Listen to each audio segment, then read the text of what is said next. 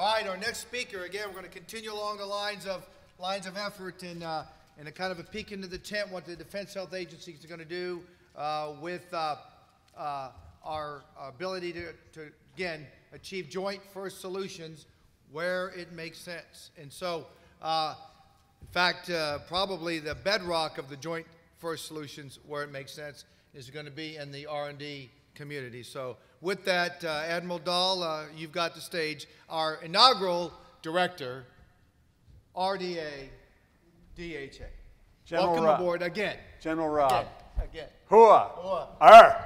Air power. Air power. Eureka. Good afternoon. Again, General Rob and members of the research community.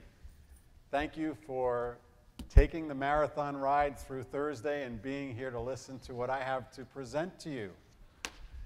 My privilege as the director of the Research, Development, and Acquisition Directorate is to talk with you today about what it is, our relevance, and invite your collaboration. And this is also a recruiting effort. Always, always. Right. It's a recruiting effort. But first, the disclaimer, which I think you've seen before, so I'm not going to reiterate it. I can only promise you I won't send you a postcard from Tahiti for the royalties that I received today. Also, you've probably heard this from the standpoint of our overall overarching vision that we put first those who serve the defense of our country, and specifically, what does research do about that? The so what. In terms of funding, I just want to make sure you're familiar with some acronyms. DHP, which I'll probably mention 10 or 12 times, Defense Health Program, and the funding it provides, which is in the area of about $1.3 billion, and that's without congressional special interests. If you add that in, you're over $2.2 or so billion. But right now, the faucet is very tight. CR has, as usual, imposed a restriction on the availability of those funds. So to the credit of those who manage research, they have cleverly been able to carry over funding to sustain important projects, and we will await further events in those housed just down the street. There is service and agency-wide funding available. It doesn't compare in volume to DHP, but certainly there's pockets of excellent quality research going on. And in the interest of time today, I can't get real specific, but suffice it to say that each service has specific areas which serve their equities to advance in a particular medical field what their line is telling them we need, what their requirements are.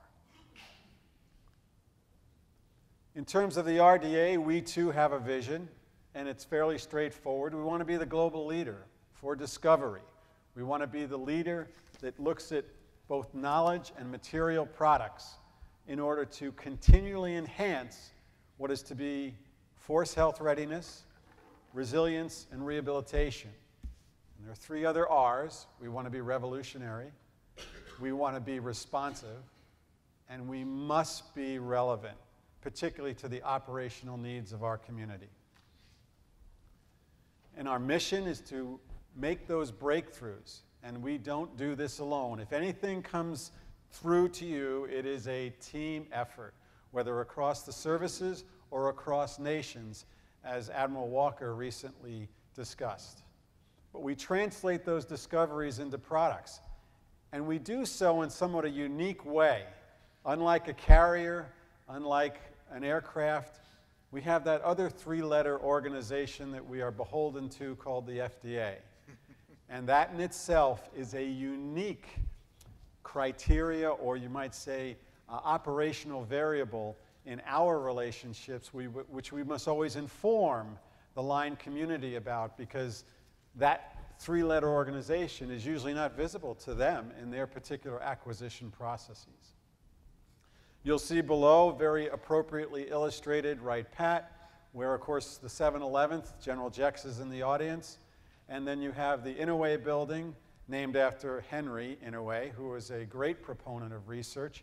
It houses both an Army and a Navy command. And then you have over on your right the Army Medical Research and Materiel Command. Tri-service joint. So what do we look like? Well, we're pretty lean, we're pretty aggressive, and from the standpoint of how we get the work done that I'll discuss with you, let me start at the top. The colors are important. My position as director is a nominative position, and so the expectation is either an Air Force or an Army or in some other flavor will follow me in this process of oversight of this organization. I have an advisory committee known as the PIAC, the Program Integration Advisory Committee, which looks at how we prioritize what our projects, our programs. And I'll talk about the JPCs, the Joint Program Committee, shortly. And then I have the privilege of working with a deputy director and an administrative staff, as well as the 4 divisions. From the right, the Veterans Affairs, overseen by Dr. Kelly Bricks, who is with the VA. The VA, for example, has a very robust psych health program. And so it wouldn't be for us to reinvent that, but merely to benefit from an interaction with that.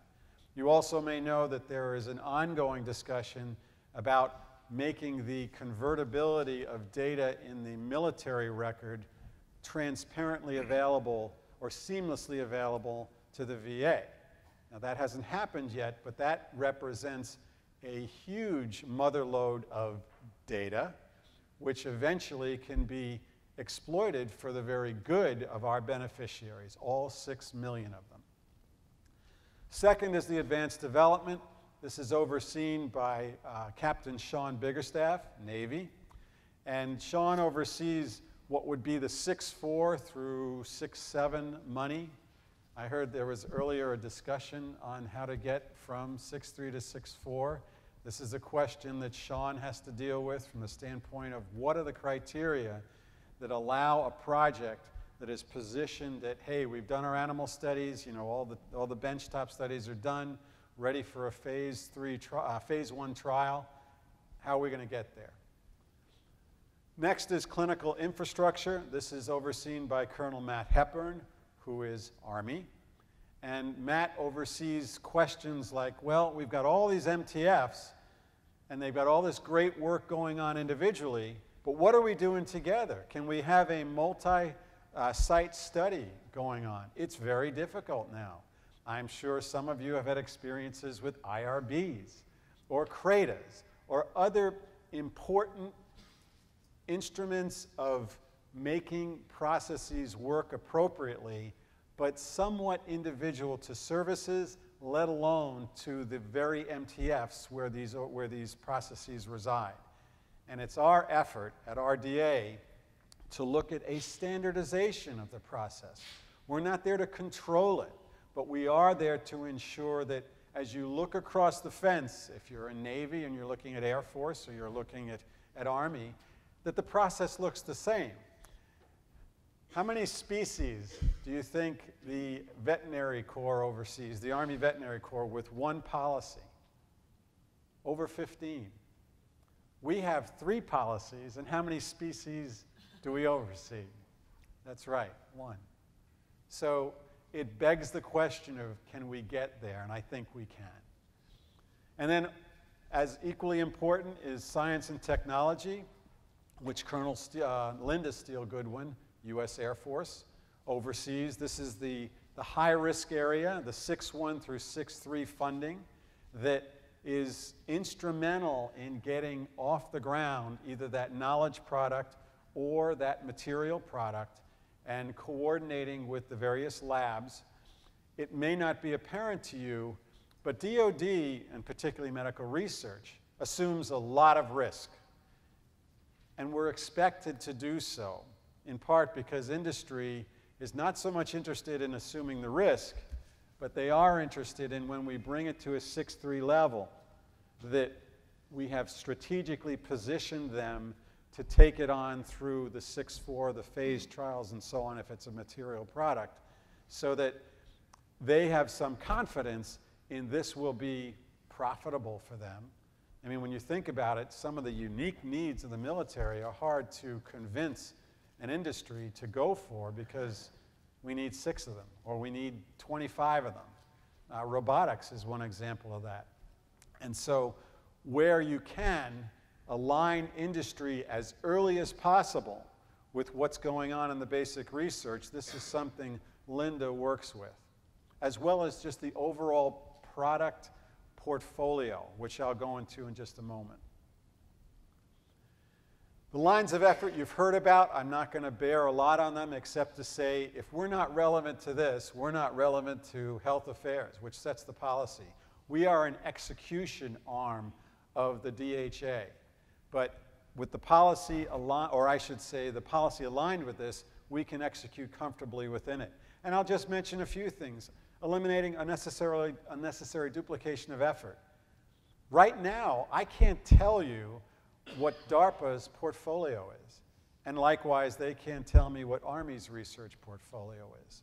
And NIH, while they are much further ahead in being transparent, we realize the need to collaborate across the services to avoid unnecessary redundancy. Sometimes replication is important, but for the sake of a transparent awareness, we don't have that yet. Continually improving our medical capabilities to provide contemporary health care. There are practices out in the civilian community, for example, some orthopedic procedures, which are not necessarily incorporated into the practice within the military treatment facilities.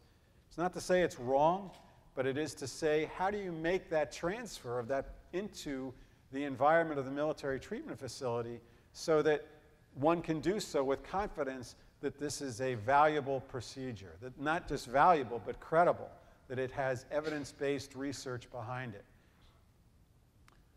Ensure a ready medical force. Well, certainly when it comes to conflict, many in here have served overseas and know how important that is, but it's not just a matter of it being for conflict, it's the balance between that, natural crises, or an infectious disease.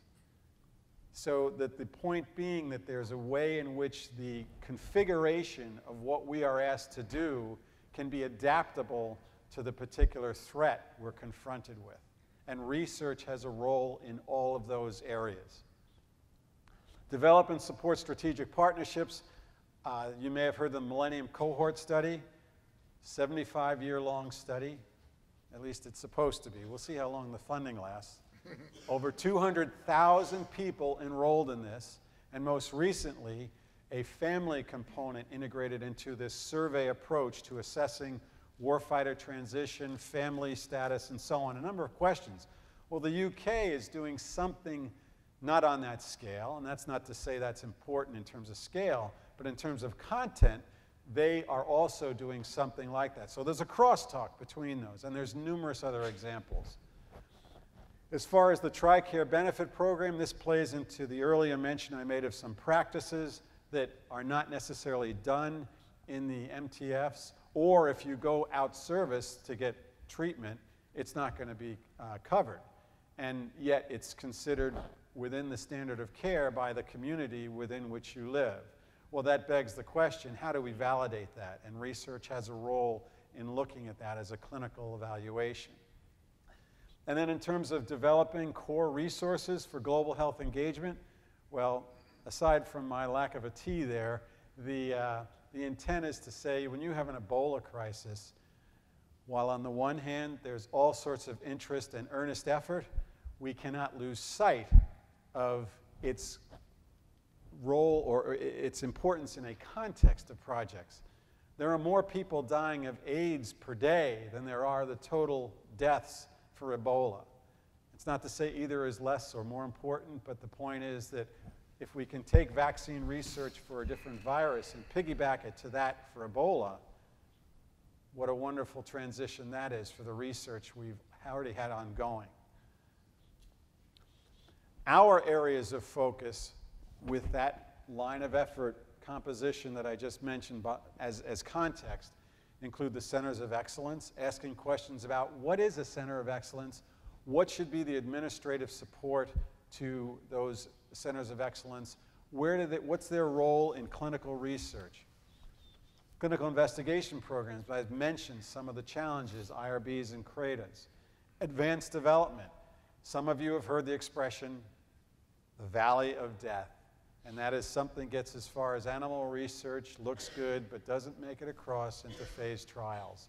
And that is a difficult situation, particularly if you haven't aligned yourself with an industry that's going to say, we'll take it and run with this. So we need to make that better. Regulatory programs, again, tech transfer, intellectual property, the CRADAs, there should be an easy way standardized across the services. There should be further emphasis on patent development. One of the thrills of this job is to work with some very clever and intelligent people who, through years of dedication, come up with these vaccines, et cetera, and basically give it to the world. And that's fine, but a return on that can be very beneficial to both the individual as an example to push others to the same heights when it involves some sort of royalty or something you might say as a pat on the back for the work they did, or even to the DoD in general. Executive agencies, there's about 14 of these under consideration for what are their roles post-war. You know, now with our diminished conflict, it begs the question, what goes forward, what shouldn't? And also with what Admiral Walker said, what do we partner with as a matter of retaining certain skills and anticipating what the future needs will be? You may have heard of directed energy. Well, what is the risk to the operator? And what is the damage to the target?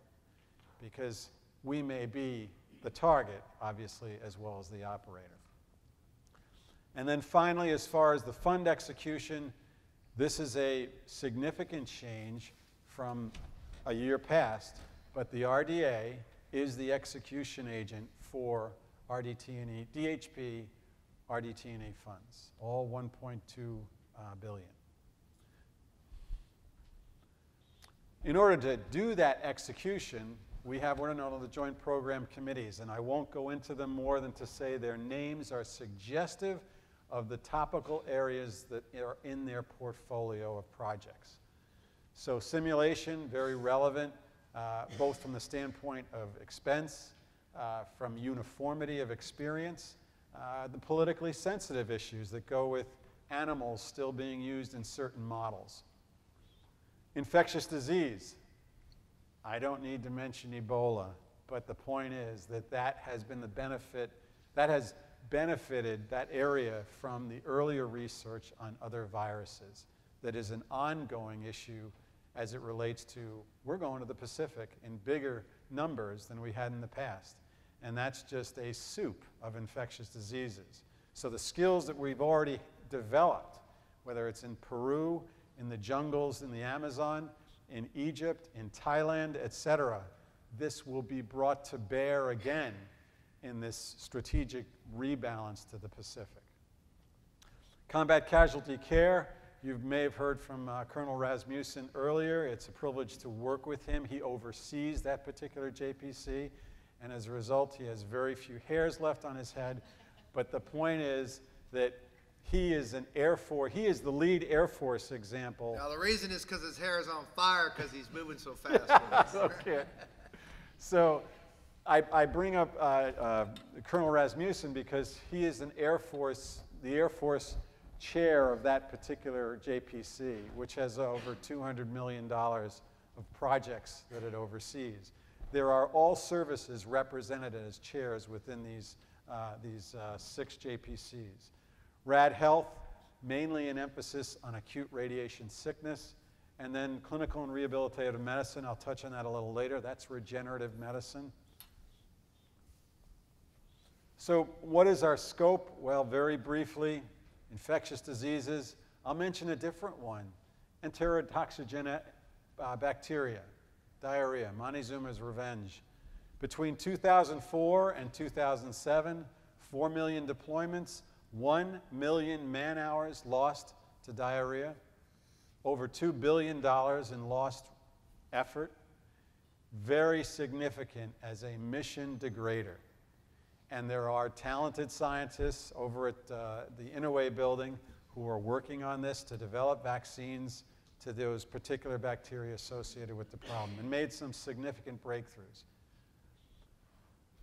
Traumatic brain injury, that particular emphasis is actually distributed through both combat casualty care as well as through military operational medicine and in regenerative medicine. So it's a shared emphasis among those three JPCs. Burn treatment as well, something that's really been pushed ahead down in San Antonio, but also in alliance with a number of academic institutions to develop novel ways to non-immunogenically put skin back on these horribly injured soldiers and Marines, sailors, and airmen. Next slide. Talk to myself here. Spectrum of DoD medical, if you think of it in different ways, here you have treatment, rehabilitation, recovery. The one not on there is optimization. So we're not only in a position where we have taken what are these very challenging clinical situations, starting in the OR, and looking at, well, what are the biomarkers that will assist a provider in assessing when to close a wound? Eric Elster at the Uniformed Services University is looking at that question. Over in the middle, you have 3D printing now customizing those prostheses that these individuals, those individuals with amputations wear. So again, working at a personalized sort of service to support and restore their quality of life. And then in terms of recovery, looking at the questions of resilience. Again, I mentioned the Millennium Cohort Study, which is assessing that sort of, what do you do when you've had multiple deployments and you're coming back to your family, then you're deploying again, and so on. And then optimization. I'll tell you what, if any of you know aviators, you're going for a 6-hour mission. And then while you're up there, you get another 6 hours in the seat. How do you keep them alert? How do you keep them from falling into a series of what could be deadly decisions as a result of disorientation? Do they recognize hypoxia? Or if you're in a submarine, what is the appropriate watch schedule? What ways that you can look at hormonal indicators of what the performance of individuals are during a cycle of 6 months undersea with no sense of night or day. These sorts of things are also foci for research to say we can utilize our manpower better. Very quickly, the monopoly of how you get your money. If you start on the start, and then you move over to, we have to generate guidance from the standpoint of what does the line need. That means we are able to realize what the gaps are. One big gap. People bleed out in theater. So what's a way to address that? What sort of plasma products could be available to the corpsmen? Once you've realized the gaps, there's a program announcement published, which is, I think many scientists know about where to find these. The point is a pre-proposal, which is really nice. It's like a 2 or 3 pager. It's very brief, but it's supposed to capture the essence of the project that you want to propose, is reviewed by a joint program committee to look at, are the main basics there for what is a promising project that fits into the portfolio that answers the requirement established by the warfighter. If it is, you continue on into the full proposal, which is more akin to what some of you may have seen at NIH and other granting agencies. If not, do not pass go. But once you are into the full proposal, there's both the scientific and programmatic review. These are phased reviews, and following good scores on those, you're ending in what it would be a recommendation for funding and then into the contracting experience, which is something we feel needs significant improvement, not because the people aren't there with the good skills, but the whole greasing of the process has to be improved. And then eventually an intramural or extramural funding. As far as our clock of participating agencies, Congress, DoD researchers, our federal partners, all of these play into a process that is intended to enhance force readiness. operationally relevant. It's not to say that the beneficiary option or population is not a target for us for improving, but operationally relevant is a key driver for the research and the way we look at our portfolios. There are a number of available guides out. The President's National Research Action Plan focuses mainly on the mental health of our veterans. VA-DoD collaboration, this is a model for what we're trying to develop, which Kelly Bricks works with. And then the best practices, again, a guidance which is published regularly for the purposes of our internal look at what we do in our laboratories. And those laboratories are in a number of areas worldwide, but they're also in collaboration with regenerative efforts through what's known as the Armed Forces Institute of Regenerative Medicine. These are just examples of a few. They involve the use of stem cells. They involve various resorbable materials, multiple universities. Some of the challenges, though, go with what looks like a heart valve. When you put it in the animal model, there's difficulty with getting the cells to regenerate. It isn't to say that it won't happen, but these are ongoing challenges with where some of these products are. The DECA arm, if you haven't seen that, Jeff Ling was very closely associated with that. Really remarkable. And from the standpoint of simulation, wound healing, PTSD, there are over 500 projects on TBI PTSD. We think that needs to get a close look to look at, is there redundancy? Is there a means by which you can determine what complements each other and where you get more robust power from combining studies? Worldwide, this is an access which our scientists have to a degree that no one else in the world, academics, industry, or other militaries have. And they have, to the degree that they set the standard, made good on both a benefit to the host nation as well as to the military. So you're talking Thailand, Georgia, Singapore, Cambodia, Vietnam, Peru.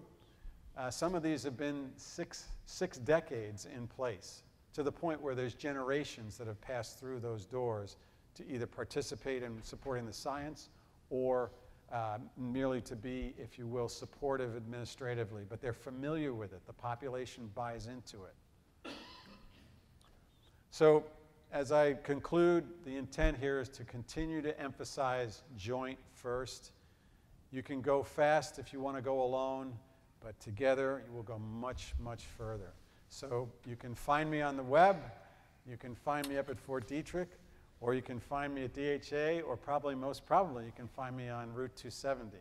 So it's a pleasure. Thank you. Any questions? All right. We got time for a couple questions.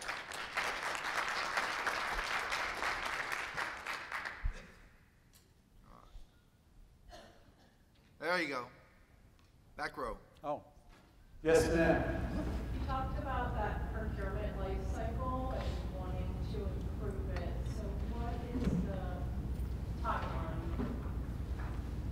What is the timeline for improving the procurement, which gets into advanced development and a strategy that allows us to take all the six 3 projects and put in place criteria that say you can pass go and go on to 6-4 funding and on to the phase trials, or you can't. That should be within a year.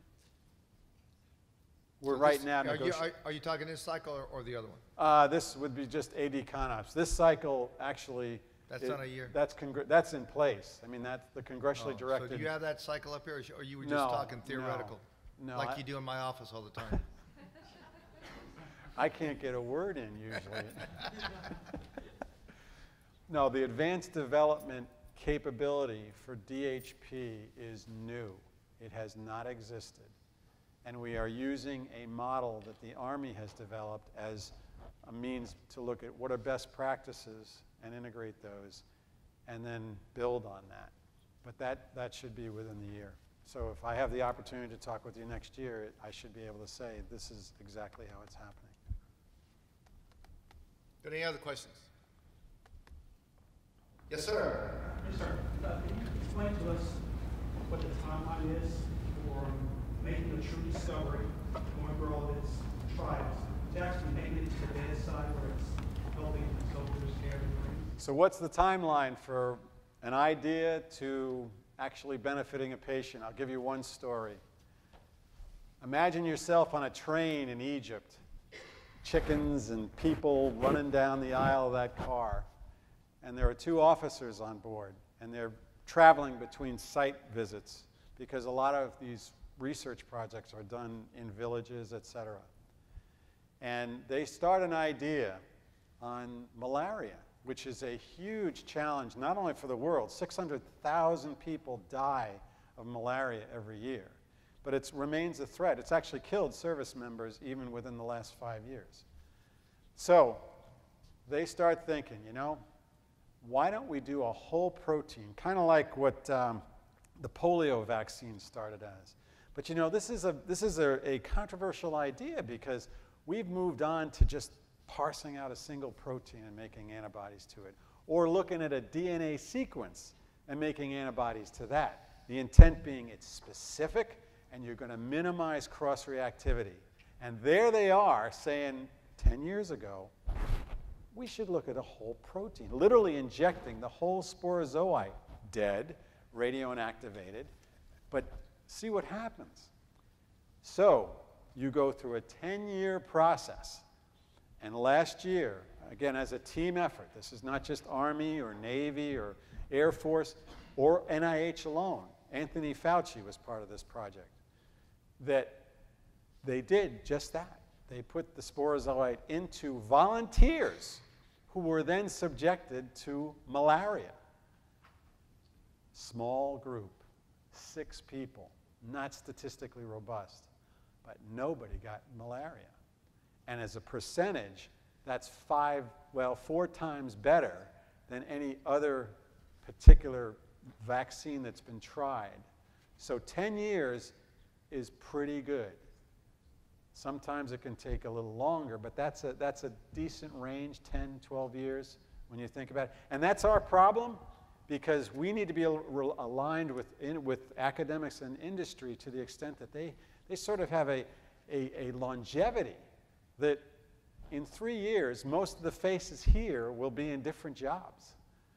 And they take that expertise with them. So it's difficult.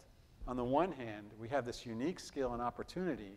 On the other hand, we must find longevity in other ways through other organizations to keep those going. Yes, sir. One question, Mabry got it because he stood up. Okay. Sir, Lieutenant Besides, Colonel he's a Mabry, tough kind of guy. Fort Sam Houston. Our research community seems to be focused a lot on therapeutics, a lot on material solutions.